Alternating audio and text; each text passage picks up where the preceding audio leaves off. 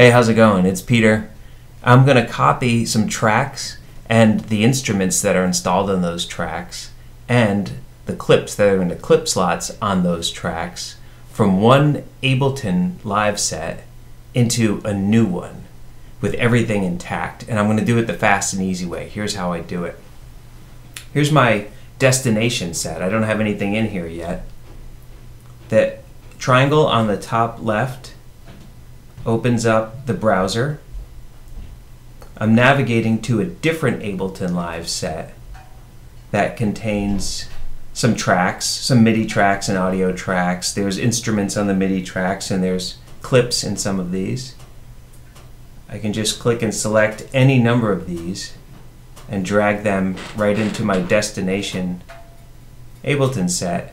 And those three tracks that I just dragged in, here there's the names of them. Here's the clips that were contained in the middle one, including the instruments that were installed on the tracks. Just click and drag, really fast, really easy. Thanks, see ya.